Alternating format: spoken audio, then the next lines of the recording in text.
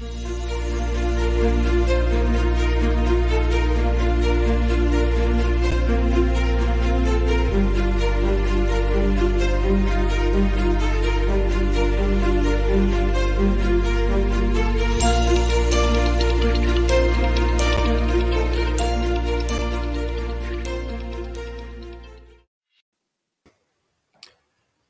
afternoon, everybody, and welcome to the latest edition of EU-UK Forum.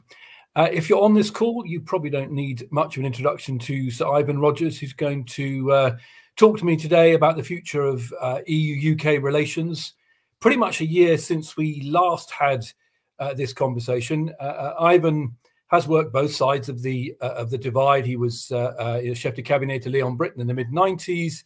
He's been Europe advisor to 2 British prime ministers, and he's worked as a perm rep until his resignation in 2017 in Brussels. So he does understand, I think, in a pretty multifaceted way, how EU-UK relations are kind of plumbed together, which is, I think, going to become more and more important as we go forward.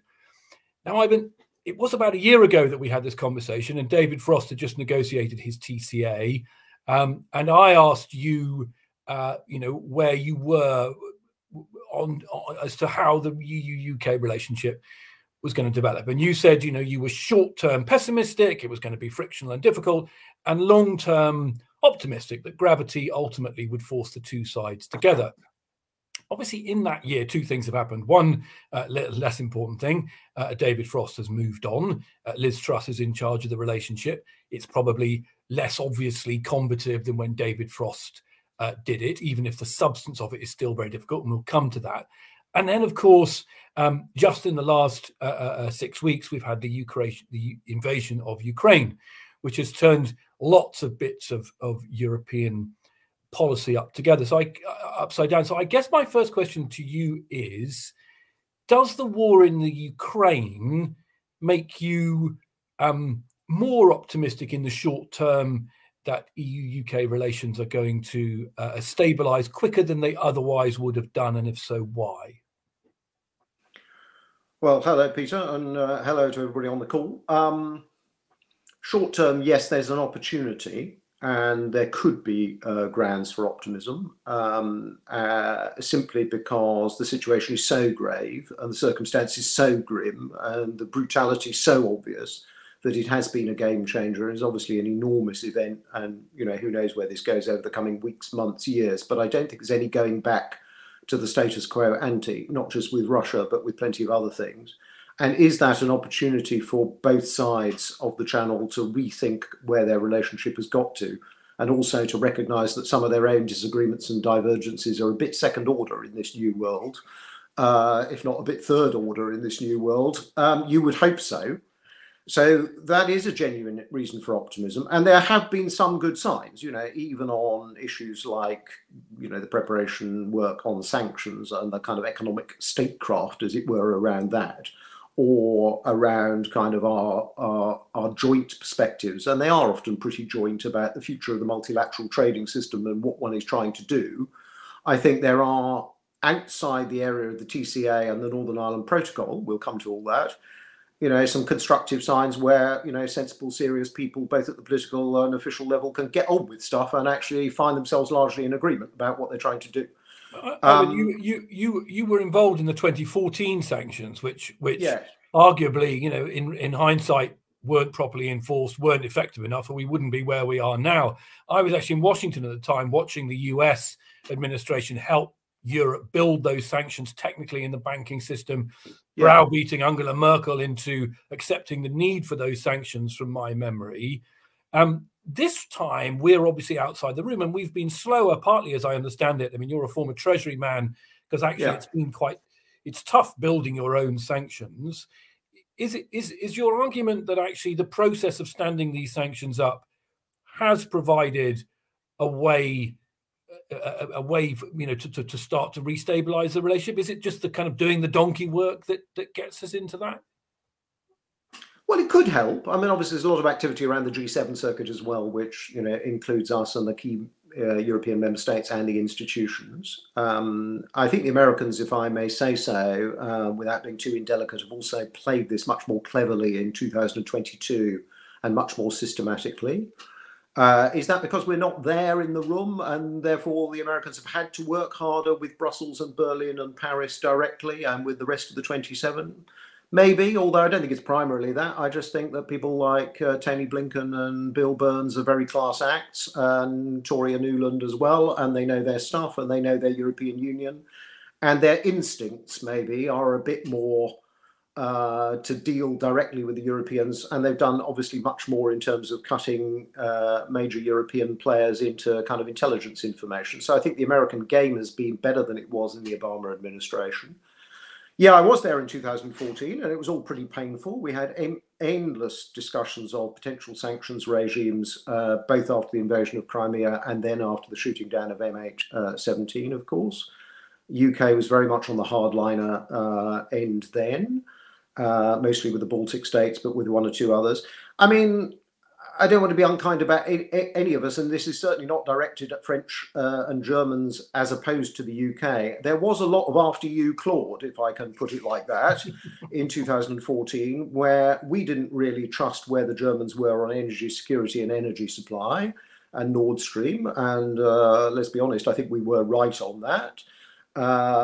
Probably neither we nor the Germans fully trusted where the French were on arms sales and on, you know, selling various weaponry but other high-end goods into the Russian market, and also luxury goods, which is their specialism. And neither the French nor the Germans trusted us about the financial sector, the treatment of kleptocrats, oligarchs, and economic crime, and the London laundromat. So there was a lot of pointing at each other. I mean, it's not that relations were poisonous, but did Europe collectively, Europe and the US collectively, respond in the appropriate fashion on Crimea or after MH17? No, I think we didn't. And incidentally, I don't think that's the only occasion. I mean, I was obviously involved as well in the 2013 G7 summit because I was the Sherpa for that summit when the Russian was G8 summit because the Russians were still there at that point. And, you know, I flew with David Cameron to Sochi to see Putin about the Syria situation, as well as about the rest of the G8. The UK and the US and others were pressing very hard for the kind of essentially removal of Assad. Got absolutely nowhere with Putin, and Putin has after all propped up the Assad regime and essentially succeeded in his goals in Syria. So if you look at this from a Russian perspective, I'm afraid has the policy of the West on a whole number of things over the last few years given Putin the encouragement that he could get away with more and more, and that there would never be a systematic, sustained, long-term reaction. Undoubtedly, that's the case. And that's been true on energy. That's been true on the kind of money laundering kleptocracy. That's been true. He's always assumed that the Europeans and the Americans would never take sustained economic pain and the risk of recession in order to punish him severely enough on sanctions that would in any way give him pause for thought. Now, obviously, that's wrong. I mean, the gratifying thing of let's be optimistic. The gratifying thing of the last 6 weeks has been the unity and the determination of the West, the speed at which it's acted, including in the European Union, unusual speed, the complete reversal of German positions in terms of foreign policy and energy and security policy, the preparedness of the Germans and others to spend up and look at operational capability in the defence world. This is a different world from the one we were inhabiting, you know, when I was in Brussels. So Ivan, so that's different order conflict. There are different order sanctions throughout the Brexit process, and indeed in the Cameron process. You were familiar with this. There was always a sense in the British establishment that the UK ought to be able to play into its strategic reach, its relationship with the Five Eyes and with the United States. It's the fact that it was, along with the French, the only European power able to project power. Right? There was always this sort of attempt to read across. You know, Europe couldn't really do without us, even though the EU is, you know, fundamentally a trading power rather than a strategic power. Are we now? I mean, bringing back to EU-UK relations, has this conflict allowed an opportunity for the British establishment to try and play in our strategic role? We've been front and centre, dishing out these NLAW anti-tank weapons, talking about sending anti-ship missiles. Does this Does this give us that opportunity, or are they overreading again? Well, to a degree it does, because if we're serious, there are only two serious defence and security players in the European time zone, and it's us and the French. And that relationship, though, has always operated on the national security side much more through bilateral relations than it has through EU institutions. And we have always been a blockage, after all, on further defence integration, whether it's on defence capability or defence procurement. We're not there now to block.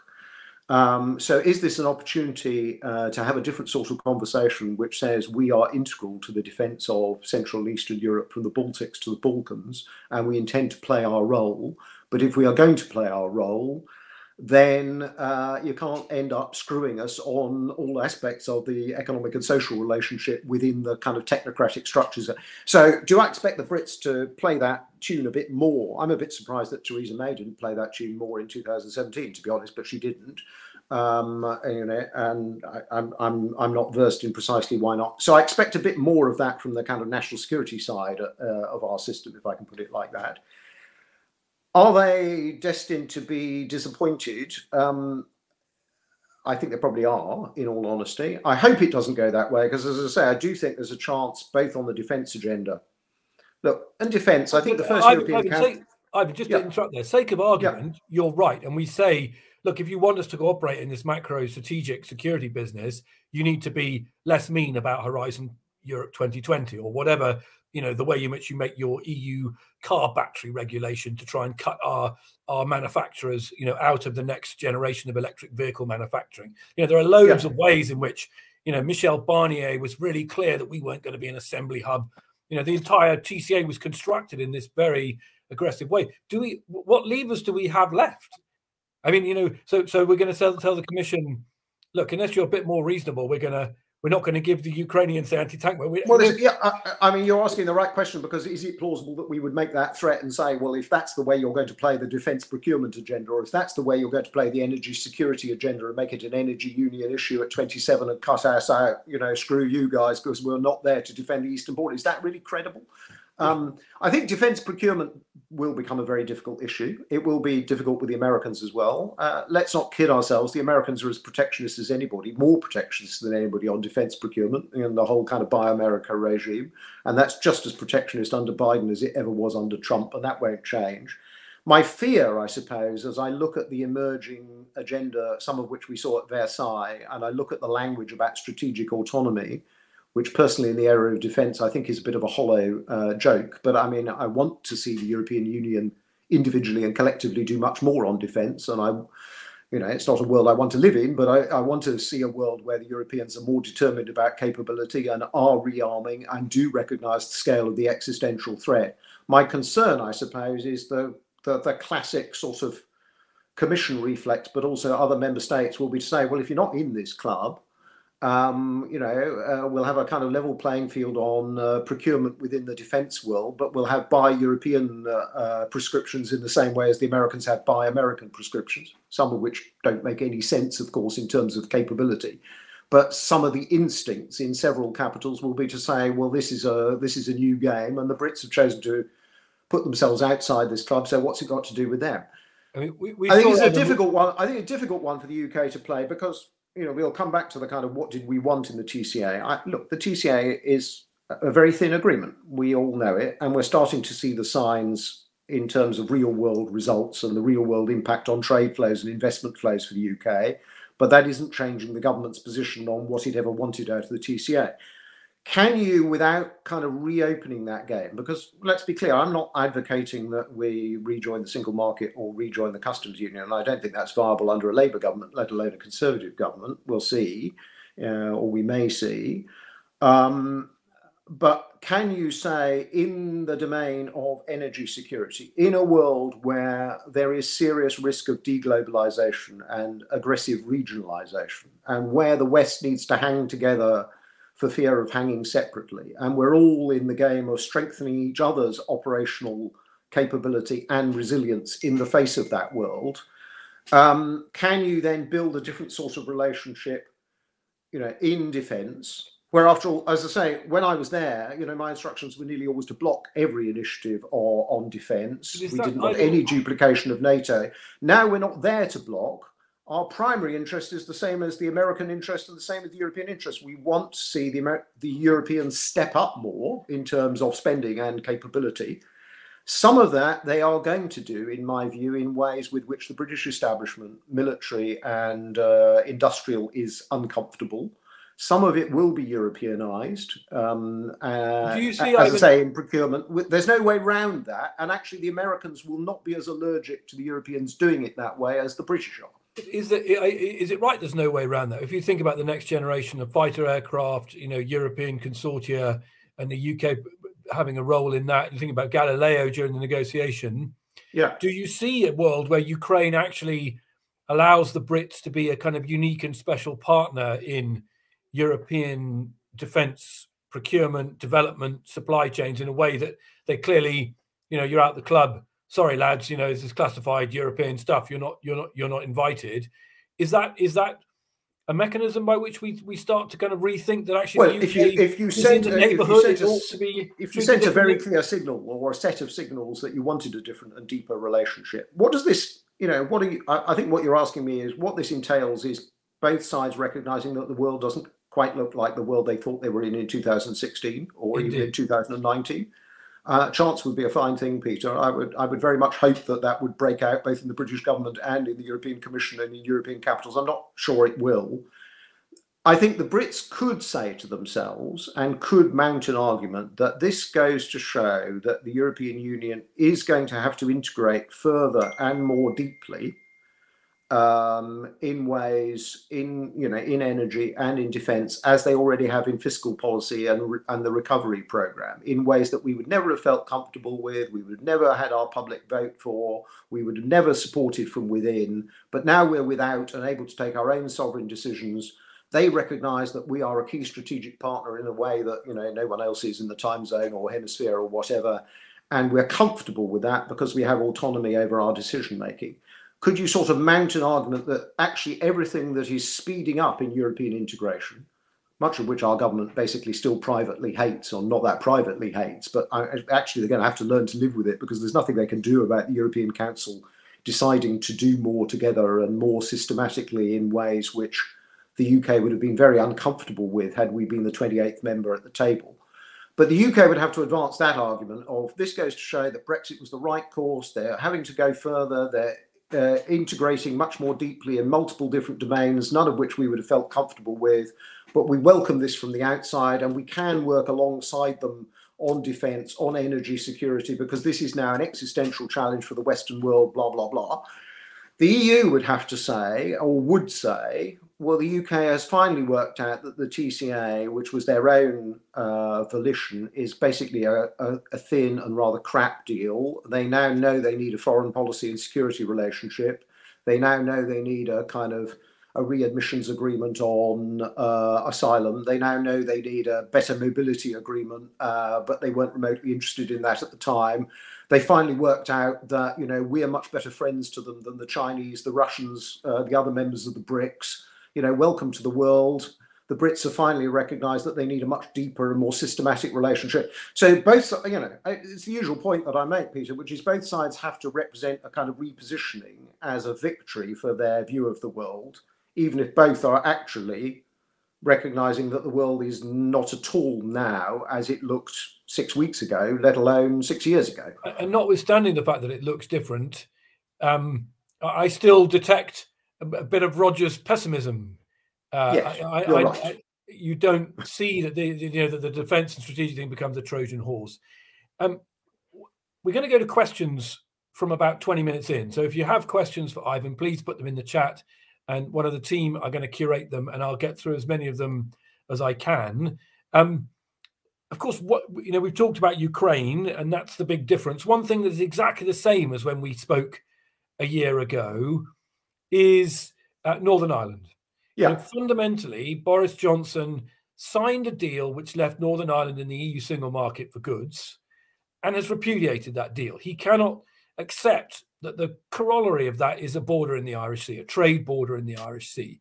And it doesn't seem from my conversations as if the attempt by Liz Truss to have a reset has really got us over the line, moved us forward particularly in that discussion. And it remains the case, as David Frost has always said, that failure to get a workable implementation of that deal continues to poison the relationship. And when I talk to senior people around Europe, they really don't see Ukraine unlocking the Horizon Europe 2020. They don't see Ukraine unlocking this issue about a mobility chapter, which even David Frost, bless him, now realizes would have been a good thing to have.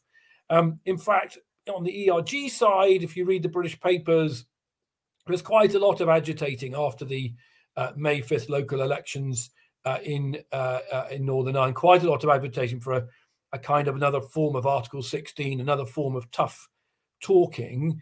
I don't want to go spend the next 45 minutes going down the Northern Ireland Protocol rubber hole, which we absolutely could easily do. But where do you see that being resolved? Because I still don't see how you stabilise and deepen the EU-UK relationship until you have something workable on Northern Ireland. Well, I'm afraid I agree with all that, Peter. We could probably spend 45 hours, let alone 45 minutes. You're absolutely right. I've always been pessimistic about this from the moment I resigned, if not before the moment I resigned. Let's not rehearse the history of the mistakes made in 2016-17, which led to the December 17 agreement, which led inexorably, to May's departure, really. I think that was all obvious in 2017, which is why I was forecasting it and why I was saying to European friends and old colleagues, but she's not going to be able to get this agreement through. She hasn't got the majority in her party. She won't go bipartisan, and sooner or later it'll bring her down and you'll end up with somebody like Boris Johnson in office instead. Now, you're right then to say, of course, then Johnson, because he faced the need to get to a general election, which he thought he could win heavily against Jeremy Corbyn, was prepared basically to sign off on a deal, knowing full well that he intended to repudiate it. I mean, I don't want to be too unkind, but unless they were completely innocent and ignorant about what was in the text, it was very obvious what was in the text of the protocol that they did sign. They not only signed it, they ratified it, rammed through ratification extremely fast and declared it a glorious negotiating triumph. And then 18 months later, they produce a command paper which repudiates it and says it's completely intolerable assault on UK sovereignty. So it's not surprising that the other side thinks, okay, so you were in bad faith throughout then. So you signed off on something knowing full well that you hadn't the slightest intention of implementing it. Why should we deal with you? So we can rehearse the history ad nauseum. The question is, from here, what on earth can you do? I'm not very optimistic in what I hear, and I'm probably hearing very similar to what you're hearing by the sound of it, or from either end. I think the tone has warmed a bit from when David Frost was there, but I don't think the substance is fundamentally different. I think the UK still wants a fundamental rethink and essentially a kind of rewrite of the protocol, however framed that is, whether that involves a formal change in the Commission's negotiating mandate or just a recognition that certain things the EU want are absolutely unacceptable in political terms for the Unionist side in Northern Ireland. And the EU is still hung up on the idea that, we can make various technical fiddles to alleviate the burdens, but fundamentally this has ended up with Northern Ireland business having the best of both worlds and access to both single markets, so what's the bloody problem? We can all kind of summarize. I think these two sides are still talking past each other heavily. It's not to say there aren't very good officials on both sides trying their best to find any sort of common ground. Maybe there was a quick moment when Liz Truss arrived where something could have happened, although personally I doubt it. I don't think her political incentives as well point to doing a deal which might be shot down in flames. Do you have a solution? Line, Peter, why am I pessimistic about? I do think there's a major opportunity now, given the state of disarray in the world and the Russia-Ukraine problem, to rethink, the fundamental nature of our alliance and then build a better relationship on that. Why do I think that opportunity is still probably going to be missed? Because I think what the UK will do, I can't tell you whether they'll trigger Article 16. They've obviously conducted a whole lot of work with external lawyers to see whether they could get better and more congenial advice than they got from internal lawyers. Who knows whether Suella Braverman or David Frost managed that. Whether or not they eventually trigger Article 16, I don't know. My instinct is that they will do a repeat of the Internal Market Bill 2020. In other words, you'll get legislative action in the Queen's speech, which effectively enables them to override or ignore certain elements of the protocol they don't like and implement their own version of the protocol. If they go down that route, obviously I'm conjecturing, but I'm sort of putting 2 and 2 together, and I hope I'm making 5, but I think I'm making 4. If they do that, I think that's going to be dynamite in European capitals. And then this idea that everybody will fall over themselves and say, well, we must find a way through and must find avenues to bring the Brits in on Horizon and Lugano. And I just don't see it.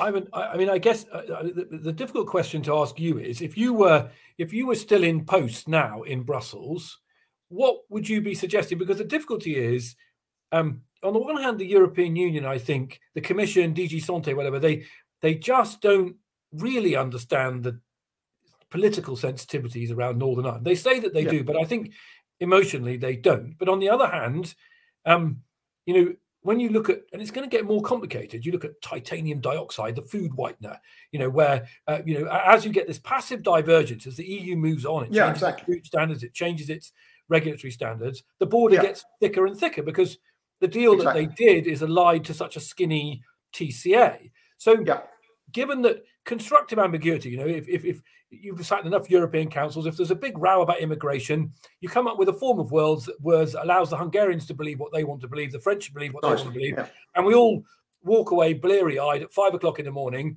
and live to fight another day because European unity is more important. I don't see a constructive ambiguity solution to Northern Ireland unless I'm missing it. What is the, you know, if Sir Ivan Rogers is God for the day, what is the solution to Northern Ireland?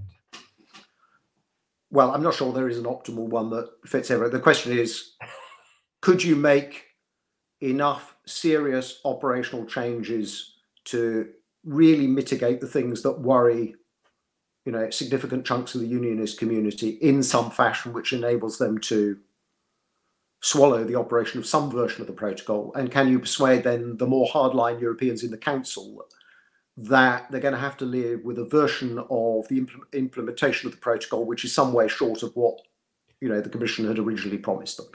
Can you lock everybody in a room in a castle for 48 hours over a weekend in May? I mean, you know, what would I try and do? But I don't think it would work. And I think we've gone too far over the last 5 or 6 years for people to try it. And I think both sides will worry about loss of face if they do. But, you know, the time-honoured solution would be to get, you know, a few of the key actors together in a closed room, lock the door, and tell them to come out with answers which both sides can claim victory on. Which, you know, I mean, could that have been constructible at some point in the past? Yes, in my view, it could have been. Could we have found a different way in 2016-17 to work together with both the Commission people and the Irish on some solution which took it as read that neither version of a hard border was fully acceptable? So let's find an operational set of ways which enables us both to solve our domestic. So can you do that now? And is there the appetite? I mean, the big question, given what we face with the Assembly elections and what's likely to happen in the Assembly elections, is will we see the collapse of the institutions in Northern Ireland? And my worry is that when we get the result there and we probably get a Sinn Féin First Minister and you then see the DUP and Loyalist reaction to it, the government will throw their own backbenchers in the ERG, but also those people a bone. And the bone, as I say, will be some domestic legislation which permits them to override certain parts of the protocol that they find offensive. Now, you know, are there ways that you could fudge the kind of European Court of Justice role, for example? Not very easy, given, you know, the solution he ultimately accepted was, as you say, basically quasi-membership of the single market for Northern Ireland. And the problem here, as you rightly say, is the problem gets worse over time. So why is the Commission, but also the member states, quite hardline? Because they think this is the thin end of the wedge. And as divergence increases over time because they want a skinny Brexit and they want to take more and more advantage from divergence, then the border gets thicker.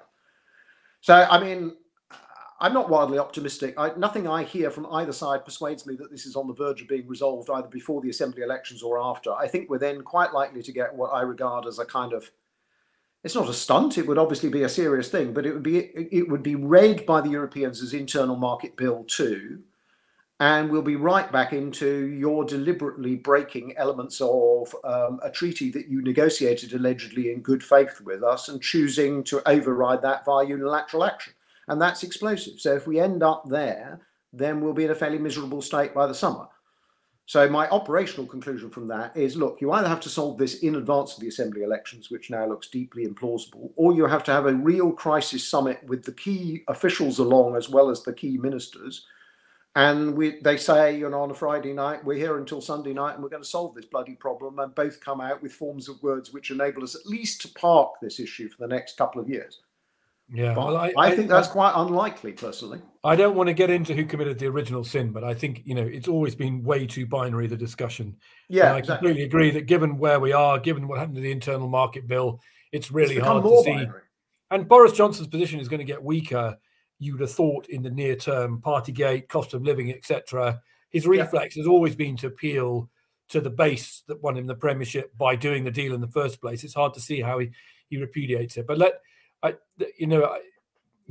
not go around that house. And my worry is that contaminates everything, because I don't think the Brits should kid themselves that just because of Russia, Ukraine, I know the British press will then be saying, this is inflexible, intransigent European Union, myopic, blah, blah, blah.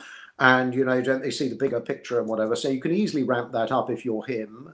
And you can easily get yourself into a tremendous state about why this demonstrates that these ghastly, narrow-minded people. But that, I'm afraid, is not going to trigger a helpful reaction on the other side of the channel. Very far from it.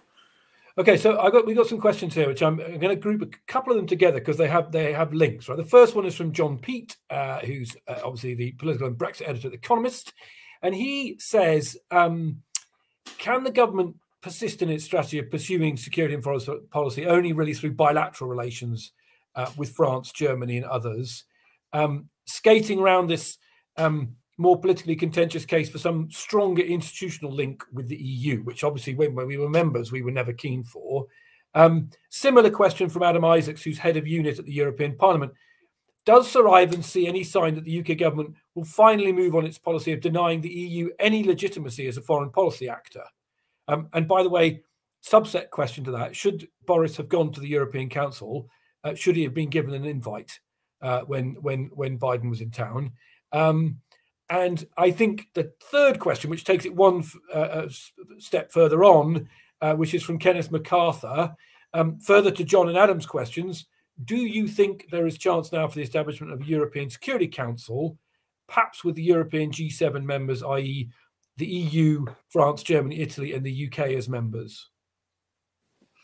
Well, it's a good set of questions. I mean, should he have gone to the European Council? Yes, and I think he wanted to, and I think Trudeau wanted to as well, and the Japanese wanted to as well as Biden. And he should have been invited, but we all know the events of that weekend. We all know he wasn't invited, so I think that was a pain, but not a surprise. Will they acknowledge the existence of the EU as a kind of strategic and security partner and a foreign policy actor? I think that's very difficult. Can they revisit the integrated review, some of which has some good elements in it and does make passing reference to European issues, but without mentioning the words EU? Look, I understand the kind of frost allergy because I obviously used to work with all these people over a sustained period. I understand why they didn't want to be enmeshed in the classic kind of European architecture of quasi-association agreements and sort of mini summits and all that kind of stuff. Whether I agree with it or not, there's another matter. So it doesn't surprise me they took that position.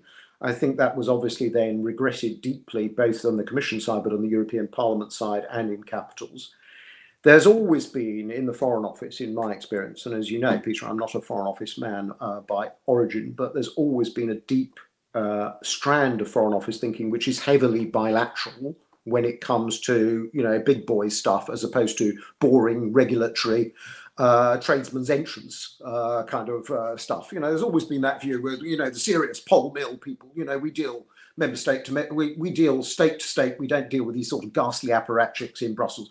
So there's always been a strong strand of, in fairness, there's been plenty of Foreign Office people who are not in that mode and who are more sophisticated than that. So I think that was always going to be difficult. I mean, you build this stuff from the bottom up. As I say, when it came to sanctions, as you yourself said, we appeared to find ourselves in a world where the only way of acting as quickly as the European Union was able to in the end was to mimic exactly the legislation which we used to have when we were in, but we got rid of when we were out. quite ironic, really. And actually, our legislation basically specifically allows ministers to name and shame people in sanctions by dint solely of the fact that they're named in other people's sanctions. I mean, quite curious when you think about taking back control. But my more positive point on that is when you had to do a deal and you had to get quickly on it and you had to be in line with the Europeans and the Americans, there were quite good links and quite good operational links, both at the political level and at senior official level, which worked. So I think my main message to many Europeans, however much they're depressed about this, is look, when stuff gets serious and existential, people have to get on with it. And then they have to leave some of these kind of more ridiculous Frostian positions at the door, because actually the conversation has to be had because it's an essential national need. Now, can you build on that? The danger, of course, on that is that on all the strategic and existential conversations, it sort of works. On anything short of the strategic or existential, nothing works because the machinery doesn't work and the Brits are not really prepared to use the machinery because they think it's a trap. The instincts, I think, do remain heavily bilateral of a kind of, we can do all this business direct with Paris, a little bit less with Berlin, with some in the kind of Balts and the Poles, and we can pick and choose kind of bilateral relationships.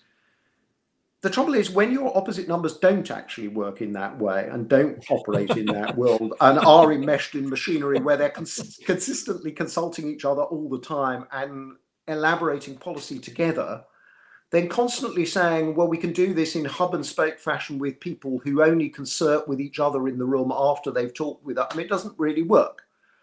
So do you think, Ivan, do you think in a slight tangent to that, but we have also, I mean, you talk about the tradesman's entrance, but actually we have been beetling around Europe trying to do some bilateral stuff on mobility and services and bits and pieces. And a lot of the services stuff will have to be done bilaterally because, as I bored myself rigid by saying, actually no FTA on the planet is really very advanced on services. No disrespect there to what we managed to achieve on services, which was pretty thin, but most FTAs are pretty thin on services. One of the reasons why I constantly went on about the difference between being in a single market and an FTA is an FTA doesn't get you much except sort of negative. Do you see individual European states? Do you see individual European states cutting youth mobility deals with the UK? Well, I think the Commission would be too thrilled by that, would they? I'm not sure. I mean, it depends on very complex competence questions. There are some areas where you can only make progress bilaterally, and you'd have to do that painstakingly with capitals, and that's a huge use of Whitehall resource. There will be other areas. I do think it's interesting that when it comes, we haven't even discussed the kind of Ukrainian refugee issue, but I do think it's taken them a long time to work this out in the Home Office and Foreign Office. But the reality is they've worked out that bilateral deals on readmissions agreement and asylum aren't going to work. And this is going to have to be negotiated via a text agreed by a European Union negotiator for the 27. And this will be an extremely difficult negotiation if it ever gets underway, because it requires a mandate, many elements of which the UK won't like. But they aren't going to make any progress, member state by member state and individual state, because those states are increasingly going to say to them, but I'm sorry, a lot of these issues can only be resolved with us collectively. Is that penny starting to drop even in some of the more obtuse areas of Whitehall? I think it is a bit. But, the appetite then to, it's clear that the UK did make an approach even before Christmas, even when David Frost was in post, though I don't think he was the person making the approach, which suggested that they were thinking in terms of the control of flows of migrants across the channel. This was well before we got to the Ukrainian question. They were thinking, well, hang on, we may need a legal agreement with the EU27 as EU27, and maybe we ought to fly a kite or two on that. It is quite amazing that they failed to do any of that during the TCA process. But I mean, far be it from me. I mean, I went through all this with the Home Office when we were in the European Union. Theresa May, I think, understood it and should have understood it. It's pretty extraordinary that we didn't manage to do any of this when outside. We are going to have to find a way, if we want more operational collaboration on cross-channel flows, we are going to have to find legal avenues which suit the 27 rather than individual countries on the bulk of stuff we care about. If you sold a political narrative that the problem was caused by EU membership, then you're in trouble, aren't you? Even though the jungle predated Brexit by by many years. Just before, we've got other questions, but on talking about refugees, we didn't talk about the UK's refugee offer on Ukraine, which, in the context of re-energizing or restabilizing EU-UK relations, seemed to me kind of on the meaner end of things. Was that a mistake? Perhaps not surprising. I just wonder did we miss a trick there? Well, it's wholly unsurprising, I think. It's exactly what I would have thought would happen. Personally, I think the speed at which this is going operationally is pretty shameful. So the numbers of Ukrainians who've actually turned up in this country so far is really incredibly low. Germany is now over 300,000 Ukrainians. Italy, very sizable numbers. It's not just the adjacent countries who are taking very sizable numbers, and more than 4 million people have left the country, and it certainly won't stop there. I'm afraid it plays into what we used to get inside the European Union a lot, which is the old solidarity argument. Solidarity and burden sharing. Incidentally, an immensely difficult argument inside the European Union without the Brits being involved, as you know, and the boot is rather on the other foot now, because the Poles, the Hungarians, the Slovaks, the Czechs were not very keen to help the Italians and the southern member states when all the flows were coming up through the Mediterranean. So this stuff is always immensely difficult because it's acute questions of national sovereignty. We were always opposed to a common asylum regime when we were within, and we didn't have a common asylum regime. I think the problem is it does look extremely ungenerous in comparison with everything that the 27 have chosen to do. And they chose to act extremely rapidly, and much more rapidly on Ukraine, and in much more unified fashion than they ever did on Syria. And then the difficulty for the Brits will come when Priti Patel then turns around and blames her French or German or Belgian or Netherlands opposite numbers for not doing enough on cross-channel flows. She is going to get some quite tasty language back about the extent to which the British have actually shouldered any of the burden on Ukraine. So, look, I hope this turns into operational success. They've done what they've done. They were never going to go without a full visa regime. Well, then make sure it bloody works and take substantial numbers, and then have a good story to tell and a narrative to produce that actually you have acted quickly and taken a very significant share of the burden. If they can't stand that up, and they're unable to do that over the next 6 to 12 months, do I think that will rebound back on them in the future debates, which we're still going to have about flows from Iraq and Afghanistan and Iran and Syria and the Horn of Africa? Yeah, I'm afraid it will, because people think, well, in the round, what's your collective contribution? Yeah.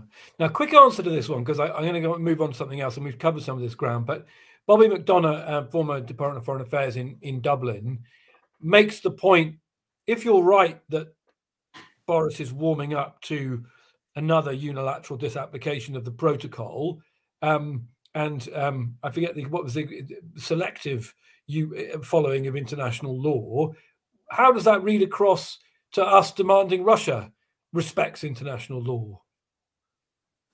Well, not terribly easily, really, does it? I mean, now it seems to be very difficult to get this message through. I mean, some of us have tried over quite some time. It's not that the two situations are, remotely analogous, or that our intentions are as evil.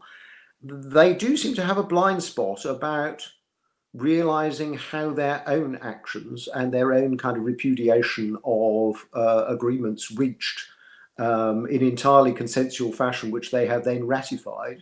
And, if you repudiate those things, and it's visible that you repudiate those things having originally declared them to be a great success and a great triumph, it sends an interesting message about your adherence to international law. Now, they have, some particular beliefs about the nature of international law and international public law and the nature of EU law. And, I get all that. I'm versed in it over a very long time. I think they do often seem to have great difficulty in understanding how their actions are going to be used by the bad guys. And they are going to be used, I'm afraid. So, look, I profoundly hope he doesn't go down this route. And as I say, the only way to avoid that is to have, some serious, quick and dirty breakthrough before the Assembly elections. Seems to me a very vanishingly small chance of that. Or we have to have some crisis moment afterward. The danger is if he kicks off the crisis moment on the protocol by basically blaming the EU's intransigence for the potential collapse of the Good Friday Agreement institutions, You know, if you set that off and you write your classic Sunday Telegraph article on that immediately after the local or assembly elections, and you say it's all their bloody fault because they're the ones who've effectively pulled down the Good Friday Agreement. I mean, what are we expecting? It's going to be a pretty adverse response, isn't it?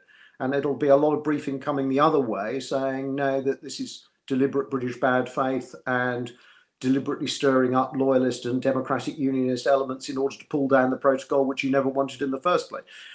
We have to stop the kind of recrimination and trading of blows in kind of media. If you're ever going to solve these things, it needs people to sit without kind of telephones and with very few staff in a room and say, is there a way through this that works for both of us?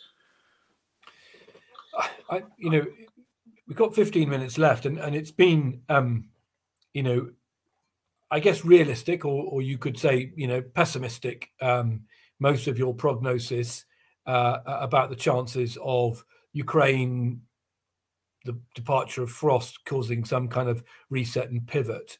That then begs the question, well, if the EU is going to remain in its strategic autonomy rut and we're going to be remain in our sovereignty rut, where does the UK have upside? I mean, we saw during the spring statement, the OBR, the Office for Budget Responsibility, saying that there was nothing in the UK deregulatory agenda or in the global trade agenda that would change its long-run forecast that the long-run hit to GDP from Brexit was 4% of GDP and 15% fall in imports and exports.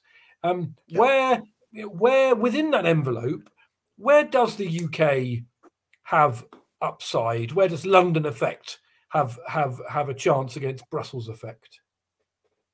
Well, I think there are areas there. That's where I think my own position, as I say, is sometimes a bit misrepresented and misunderstood or deliberately misrepresented. Look, I've never believed that leaving a single market and producing a thin free trade area would have no or even small consequences on trade volumes, trade intensity, trade flows. It's perfectly blindingly obvious. So it's not surprising. The OBR is basically saying almost exactly what the Treasury said before the referendum. And it's not very surprising that that has happened, and you're getting very significant reductions in trade flows with the European continent on both goods and services.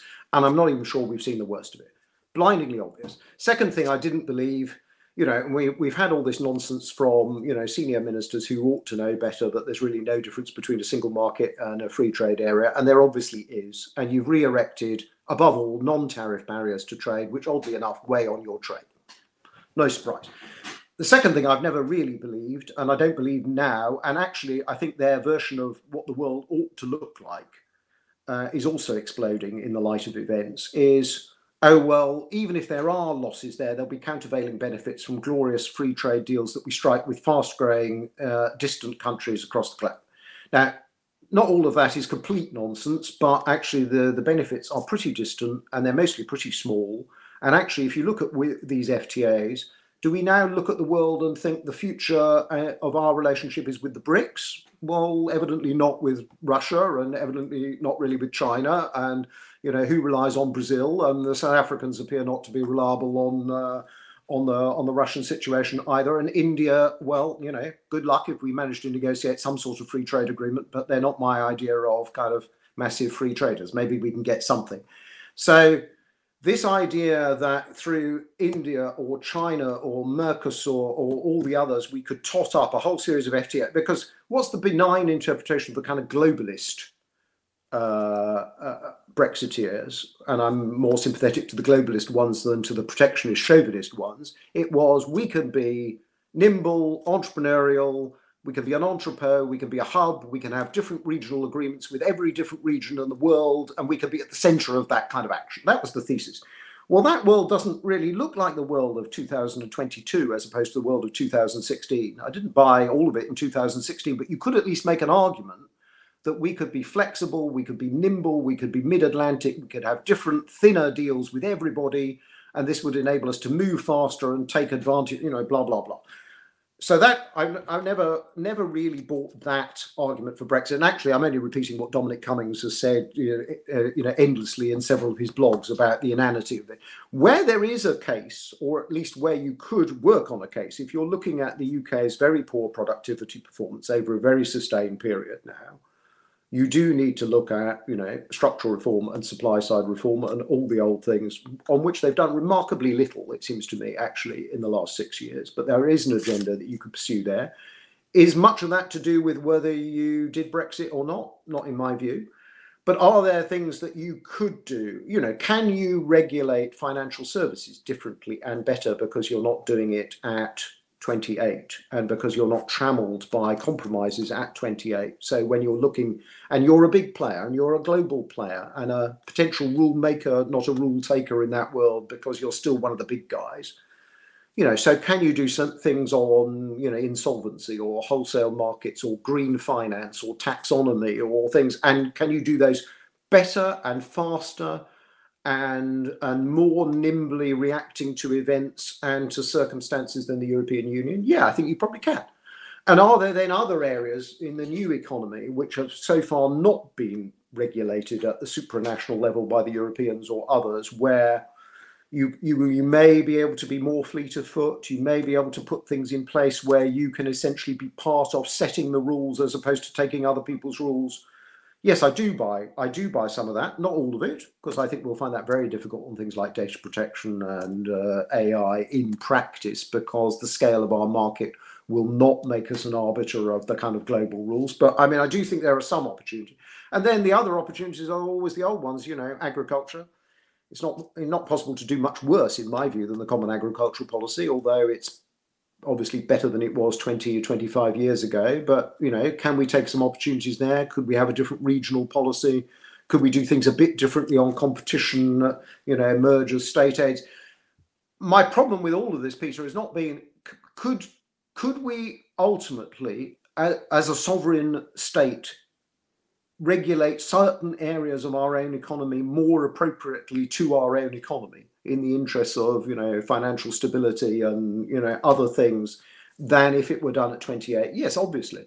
The problem I have with it all is I can't persuade myself that in macro terms, even over a decade or 2 decades, that we're going to be better off net as a consequence, because actually what we've done is what the OBR is demonstrating we've done, which is we've cut our trade and investment flows, and we've created a headwind to UK productivity growth, which is a real problem for us over the next.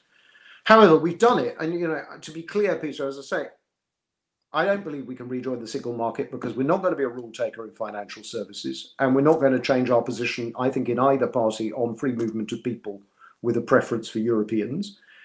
And I don't think you can rejoin the customs union either, because I don't think any large sovereign state is going to say, I'm going to hive off my trade policy to somebody else and effectively be a taker of my trade policy and just implement stuff which other people have negotiated where I wasn't even in the room to decide the negotiating mandate. Yeah. So personally, we are where we are. We've left the single market. We've left the customs union. I do think, though, it's a counsel of despair to say, and therefore the only agreement is David Frost's agreement. That doesn't follow at all. There are loads of things that you could do which are better than the TCA, which are out there, which would require a different government and a different approach to do. Well, that takes us to a good question, because I want to get back to optimistic Ivan. Yeah. Now I realize optimistic Ivan, needs a longer time horizon, and there's a couple of questions here which I think point to two potential kind of macro, longer term drivers of where, I think, as you said to me last time, longer term strategic alliance means that actually, there are drivers that would bring the EU and the UK together. Jill Rutter asked the question, is the fact that we've left open the door to bits of European integration that we would have always, when you were Perm Rep, stood in the way of? So does that create new elements of European integration that a future UK government, Starmer's government, for sake of argument, could then buy into, i.e., a UK that was more trusting and forthcoming? And then Richard Barfield asks a kind of tangentially allied question, which is, given the US general pivot to Asia and the Biden administration and the US foreign policy establishment actually never being in favor of Brexit and wanting the UK to have a functional and close and operational relationship with Europe, and given that actually, another British government might look at the US and see, as I say, it pivoting to Asia and think, our future really has to be at least with a foot in both camps. Do those two things give optimistic, Ivan, in the medium term, optimism that there would be grounds to kind of build a better and less minimalist relationship than one we have now? Well, I think there is some cause for optimism, but I do think institutionally, I do think the effect on the EU of us departing, some of it's bad, and Alan Beattie produced his column on kind of why both sides' trade policy is worse without the other, as it were, the other day, which was interesting. Some of it, though, I think is quite welcome. I mean, we would have blocked the recovery programme, and that's true, incidentally, of any Labour or any Conservative government I work for, and that would have been a bread in the bone Treasury position, and the implications of Commission borrowing on the scale that we've now got, and basically the doubling of the own resources ceiling. I mean, you know, any government I've worked for the last 30 years would have rejected that, and we'd have said it's only for the Eurozone. We'd have gone right through all the rigmarole that I inherited in 2011 on the Fiscal Compact Treaty. So actually, it's probably a bloody good thing we weren't there. They got on and did it. It's not, in my view, a complete Hamiltonian moment, but it's a big thing. It's the maximum of what they could do at the time. It shifted the dial in kind of German politics, and I suspect it won't be the last time they do it. And it's easier to do that stuff without us. And various Northern Lights colleagues, the Hanseatic League colleagues and old friends basically said, without you there, we'd have sheltered behind you. We'd have let you do all the hard work. You'd have shot it all to pieces, and we'd have sheltered by. And that's essentially the kind of I think it's probably quite healthy for Europe that that dynamic is not there. And I'm glad they did the recovery programme, even though I don't think it's enough. I think it's a major step. On defence, we'll see. I do think the Brits have got to stop fighting the last war on defence, because we're not there to block it anymore. So all the stuff that we used to say and vehemently and mobilise other colleagues around on what they could and shouldn't do outside a NATO framework and in a European framework, we're not there to block it. Our primary interest now is the same as the American interest, which is that the Europeans get on and demonstrate that they're much more serious about rearmament and defence, and that they spend a lot of money, but they spend it badly, and they need to improve operational capability. The worry I have on all that is, look, I do think that's an opportunity for us to behave a bit differently and say, look, we back you on that. We're not rehearsing the arguments of the old world. We want you to be able to act collectively. Can you imagine German rearmament outside a European framework? You know, think of it from Central Eastern European perspectives. I mean, you know, we're going through the kind of Russian conflict at the moment, but it's always a bit spine-chilling for people, the idea of a major German rearmament, because Germans have been pacific and mercantile for the last 3 generations, but they weren't notably pacific and mercantile before. No, you need a European. I think there are things which then enable. Now, will Labour want to join them? You know, Peter, from the old days, my conception of European integration and where it had to go, which has, you know, obviously completely failed and will probably carry on completely failing for a long time, is you need more of a Europe of different clubs where there is a baseline, but I do think the baseline has to be single market and customs union, and I don't think we're going to rejoin. But then on other areas of integration, you don't need, all 27 to be joining it, or whatever number it's going to be after any Balkan members join it. So I do think, as I say, will we come back to that sometime over the next 20 or 30 years? And could you imagine a different British government in different circumstances saying we want to be part of X, but we never want to be part of monetary union or common asylum policy or this, but that we do want to be part of this bit of integration, and we're prepared to accept the institutional implications of that. At the moment, that seems a world off, but I don't think that's inconceivable when you get to 2040, 2050, because I don't think the current conception of European integration is, as it currently stands, is going to survive 20 or 30 years. It needs some reforms, and it needs some capability to have different versions of European Union membership.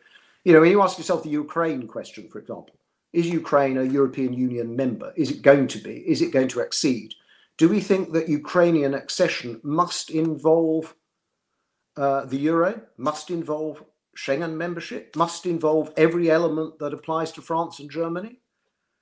My conception of the world, which may be a losing conception of the world, is that's not necessarily an intelligent conception of broader Europe.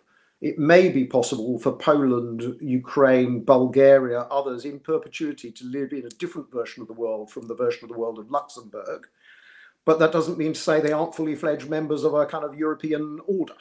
There begins another entire hour's worth of discussion about how you bring the European going forward. And actually, it just touched on the last question, which we didn't really get to, which is that conversely, Alan Menon, for the director of the UK and Changing Europe, makes the point that actually a more tightly integrated EU might actually be harder for the UK to integrate with going forward, might actually lead to a greater bifurcation, to the opposite contention of it will if we go down this strategic autonomy versus sovereignty tack. I'm not a fan of strategic autonomy. I understand the blather about open strategic autonomy, and one hears it all the time, but you wonder how open is. I understand the Macron type argument about recapturing sovereignty at the European level and strategic autonomy, but that's a very French argument for many decades. The difficulty, as I say, Peter, is if that in the world of defence takes you into defence procurement and solidifies a kind of, you're not in this club because you're not in the single market, and therefore if you're not a fully fledged member of the 27, you can't be part of the equation on defence procurement and defence capability. Now, that vis-a-vis the UK is obviously a mistake, because the UK needs to be central to European. On energy security, you need both the Norwegians and the Brits. You don't need them as members. We'll never be happy being members of an energy union where we're obliged to have certain common decision making and certain processes which tie what decisions we can make about our mix of energy supply. We're never going to agree that, it seems to me, under any government. But that does not mean that in energy security, as we now face an existential challenge, which we do for the next several years, that there isn't reason for a deep, serious set of conversations between the EU, the Brits, the Norwegians, maybe the Algerians, maybe others. In other words, an energy union should not be simply and permanently a hermetically sealed beast at 27. You're going to have to find a different way of dealing with the Brits, where the argument should be it's a win-win. You can strengthen each other's kind of operational resilience without damaging your own sovereignty or strategic autonomy. It feels at the moment as if we're still a little way from those kind of I fear so. grown-up win-win bits of. But we'll get there. I do think we'll get there over. I don't know whether it's. I'm afraid, Peter, I was probably too optimistic at saying 10 years at the time I resigned. I'm going to revise that upwards. I think you don't get to a reasonably stable equilibrium until well into the second half of the 2020s and maybe beyond. But history didn't end with David Frost's TCA agreement anymore than it ended with us joining. On that optimistic note, Ivan, I'm going to stop you before you say anything else that tarnishes that little bit of optimism that it may take another 15 years, but we are going to get there. Fascinating hour. Thanks so much. It's always brilliant to hear your thoughts on these things. Please tune in for the next EU UK forum, but that is all we have time for. Thanks very much, Peter.